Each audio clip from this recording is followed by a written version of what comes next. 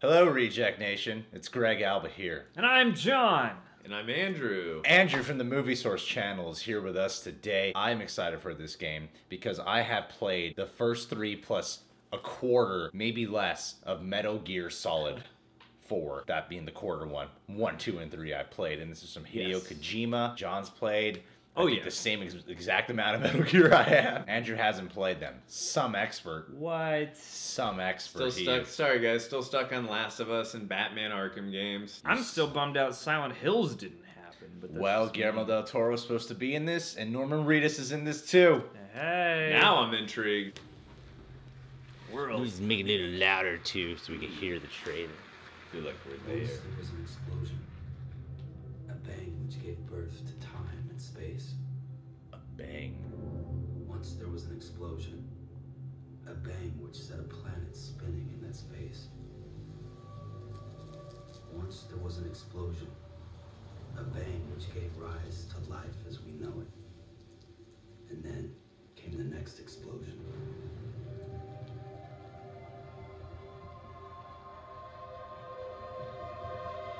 Damn. Is that Norman Reedus talking? Yeah, Oh, yeah. definitely. And that looks like Norman I was thinking, this guy's voice sounds cool. Yeah, I'm so used to his Daryl accent. Yeah. Wow. Damn.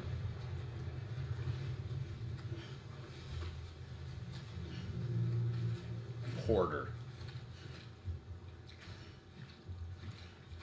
Oh shit, this game looks cool. Looks like an Aliens LV. Oh, what? Who's that? Yeah, the camera. What Whoa. the hell? Oh man. What the no. hell?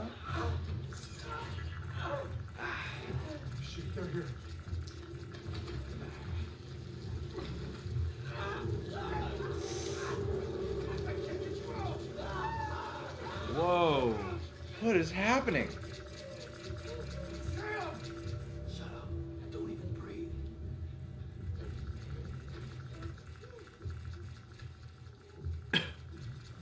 What is going on?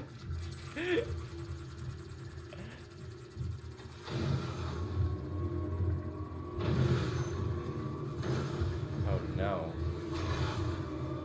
Oh no. Ooh. What? It's like an invisible creature.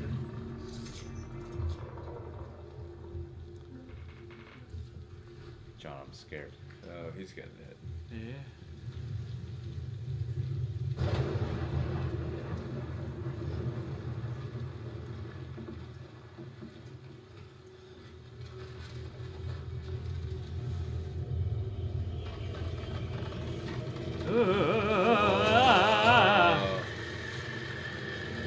Damn.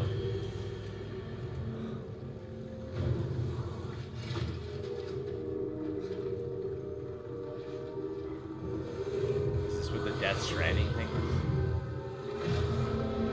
Whoa. Whoa, that is so scary.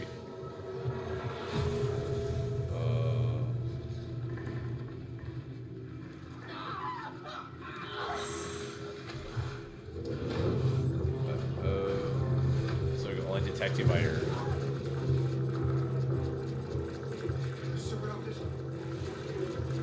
Whoa. Oh my goodness. This guy should.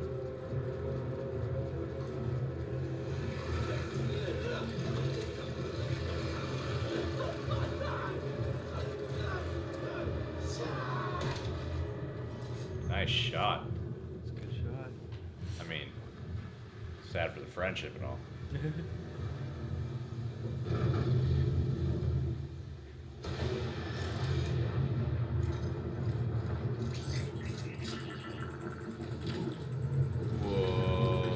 Whoa. What? Oh, maybe it's like the last baby alive. I forgot everything I've ever heard about this game. Maybe it's like the last baby alive or something. Wait a minute. Newborn? I forget. Oh, maybe. It sounds familiar. Like a children of men kind of situation. Yeah. Whoa! You just throw the baby in the water?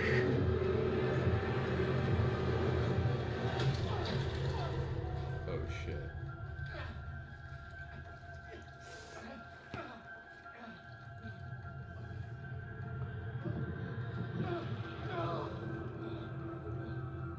Whoa. What is going on?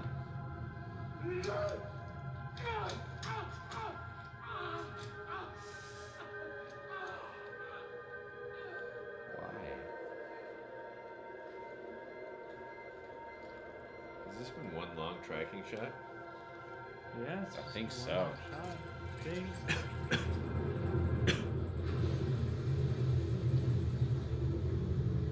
Oh man. Now he has to take care of this baby. Little crabs. Jeez. Whoa. Oh my god!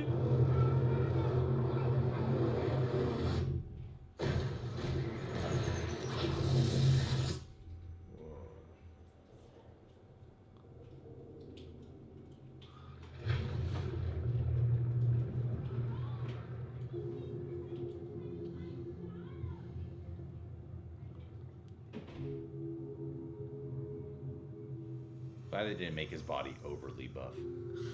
Yeah, right. They'd be like, that ain't Norman Reedus. I mean, he's buff.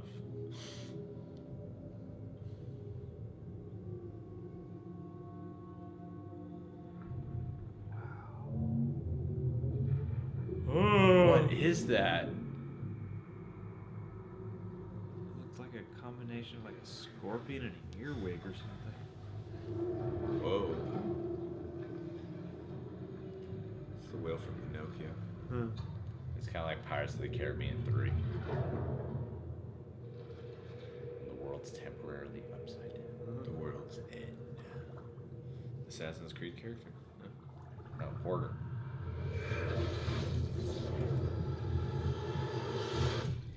Whoa. What? On Earth? How? I think he swallowed the baby.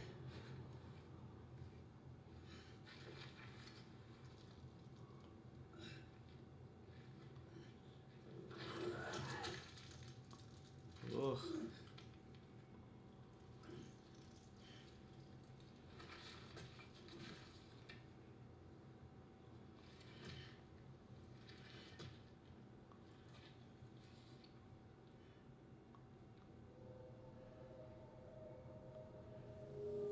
So cool seeing this.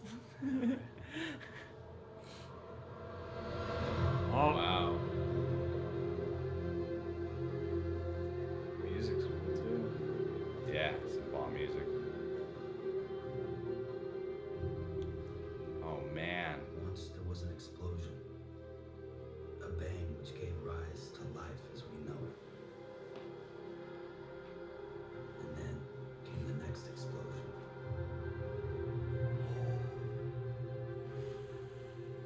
An explosion that will be our last. Man, Mads Mikkelsen too. That sounds exciting. Yeah. Ah, yeah. Oh yeah. Got a new logo and everything. Ladies and gentlemen, Hideo Kojima. So I guess that's the end. Nope, Star Tours. Thank you, McIce and Fire. Oh boy. That made Thank me you. want to play a video game again. That was really interesting because it had me thinking about when I would play the Metal Gear games, and I always liked how every one of the Metal Gear games, you never go into that game thinking it's a horror game, but each one of them has an element in there that is very much horror based. I remember there was like Psycho Mantis, which was super like horror, and then you have the Vamp in Metal Gear Yeah. 2. You got like weird ass characters in part 3. Yeah. But those games aren't like horror games, and this has this sci-fi horror vibe Yeah, to it. super It feels ominous. It feels scary. I know they didn't have Silent Hills go through, but he's getting a chance to do this other project that still seems to have the horror element be a strong factor in it. Oh, definitely. And yeah. I love it. I love because you know, like Metal Gear always starts off like it's just a mission, and then it gets all freaking weird, you know? This is just like, it's weird, you know? It's weird right away. Yeah. And we gotta protect this baby, I guess. Yeah. That's gotta be a strange accessory to have on you in a video game. I wonder if you're gonna have like 2 life bars, if you're gonna have like a baby life bar too. I forgot everything I learned about the game. As I remember, I saw a trailer for this a long ass time ago, and I remember there being a baby in there. And I also like this idea, because I've thought about that. You know, there were dinosaurs, and then there were humans. I know there's, you know, some other animals in between that process. Just a few. A couple maybe. I thought, like, what would be the next thing? And I like how this game touches on that. The whole The concept next is about big that. bang. Yeah, the next yeah. big bang. What would emerge and humanity would go extinct? And maybe that baby's the last chance of humanity. Yeah. Well, and this also kind of this is a weird reference to pull, but it kind of reminded me of that 9 Inch Nails album Year Zero with like the creepy figures and this sort of dystopian and you can tell they're from some kind of outfit organization. They have these suits with their name, at least I think it's his name or something. What I liked about this trailer was it's how heartfelt and heart pumping it felt. Like what I mean by that is like through the tension filled scenes, like you're really like, what the hell is going on? And just you feel like the threat level, the tension level, just it's got a lot of horror vibes, which I appreciated. But I think the biggest thing that I thought, on top of the incredible visuals that we see, because the visual of Norman Reedus, it looks just like him. It's insanity. It looks like there's like it, but what I'm appreciating of this, even though it doesn't really go into a crazy detail of the story, it kind of is very vague story-wise. It looks like there is going to be a really interesting story there. Absolutely. I mean, just from the little snippets we're getting with the baby and like, you know, what's going to be dealing with that. You know, the thought of, you know, they're going to be in a different world, or like the dead world. Like, I mean, the visual, you know, imagery that I can think of that we're going to see in that world, it's just going to be mind-tripping, because obviously I know Guillermo del Toro, right, is working on this. Is that I think what I he's in it. They worked on this game that didn't end up going through, called Silent Hills. I don't know if Guillermo del Toro is involved in it in terms of the making of it. I think it might be done sort of in the likeness of Guillermo del Toro. Well, I feel like this is nice that they're both involved in this, because even though this is very different from Silent Hill, it does have a certain Silent Hill-ish like breathiness and like weirdness about it, because you're watching this and you're going like, this is messed up, I think, but I can't quite tell what it is, and it's freaky. And some of the most potent video games, to me anyway, are the ones that do play on tension and fear and then get your heart rate going. And especially with the advances we've made in VR and stuff, I imagine this would be a very intense gameplay situation, because we were sitting there and like those long camera shots and stuff, you're like starting to get uneasy, and also this makes me wonder now what the gameplay is going to actually be like. I really thought the world too, it really reminded me a lot of LV-426 and Aliens. Really, like, I mean, just especially the nighttime scenes, like I was really getting that vibe, and like just to be back in like a world that feels like that, I'm like really hooked into this. It's interesting to watch the Annihilation trailer and then watch this, and you're like, they're not too far apart. They could be cousins. Connected. Just add, you know, like 200-foot Slenderman, and then there you go. What was that? I wonder if this game will actually say what they are. I'm sure we'll find out something. And I mean, like, oh, did you see some of those early shots where like they're hidden in the background, where you see in the ripples of the clouds more of them, and they're like, ooh. I was also getting a little bit of vibe. The Mist. I was really Frank Darabont's The Mist. I was getting a lot of the Mist vibes, you know, with the big creature in the sky. Like, I was getting a lot of that. That creature that crawls over the surface of the water definitely had a Mist vibe to me. All the creatures in that movie have an insect-like design.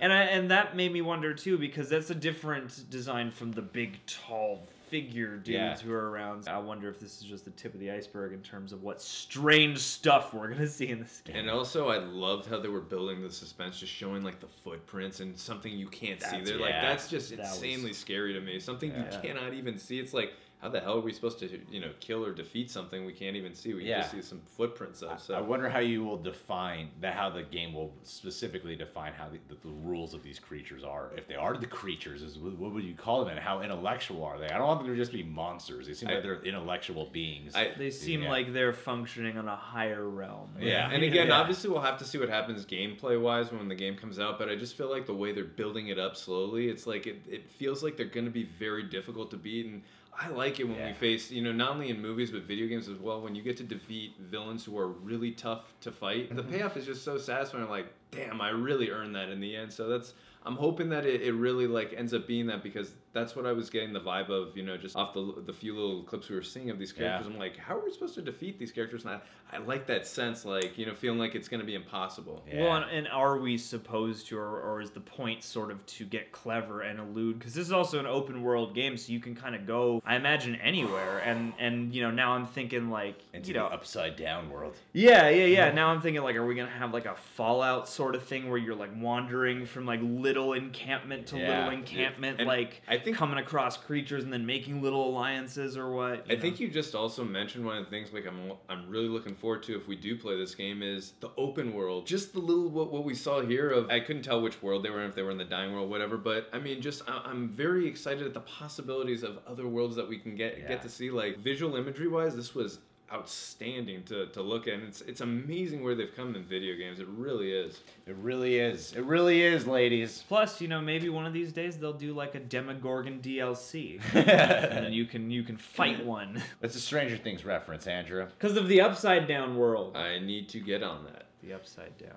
Guys, you can subscribe to The Real Rejects. Please click that notification bell. Andrew is on the Movie Source channel. Follow him there because he loves movies. We love movies. Who doesn't love movies? Have you ever met someone who said, I don't like movies? You know who says that? People who watch movies that are cynical. They're still watching movies. You can become a Patron Eject today. True that. Take care.